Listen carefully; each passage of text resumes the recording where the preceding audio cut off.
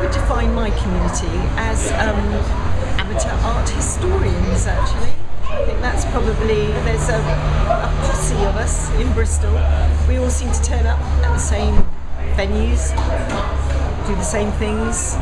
Yeah, I think it's that we are a coherent group. It's always the same faces. I think it's enthusiasm, actually.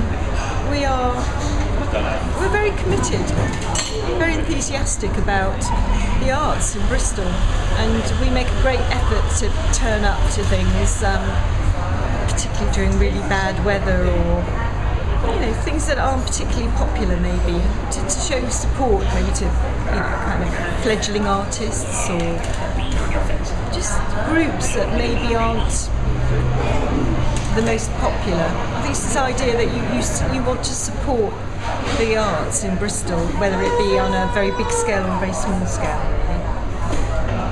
Do you know, I think one of the biggest things is that quite a lot of us are on limited incomes, and sometimes you would really like to attend everything, really, but price can be prohibitive sometimes. And what would be really nice if there was you see, the trouble with a lot of the bigger events is that they have discounts, but they have discounts for things like, student sale or pensions.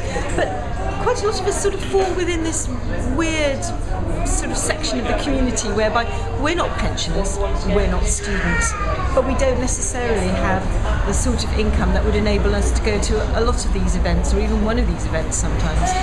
And it would be really, really nice if funding was given to, funding, we'd love you to have individual funding, but perhaps the way it could work is that if certain events could actually have a subsidy that would enable them to bring the prices down. What I'm not sure about though is, would that then be for everybody? I mean, how would I identify myself as part of my community that is of limited means? I mean, this is what I'm not sure about. Would you just have to make it accessible to everybody, or would you have some way of allowing us to identify ourselves by sort of coming along and going, I am of limited income, can I have one of the limited tickets? I don't really know. I haven't thought that one through, but what I do know is that price can be prohibitive for quite a lot of us. We just don't fall into any of the normal concessionary categories. I do actually think that the facilities are there, and the entertainment or the kind of the arts are there.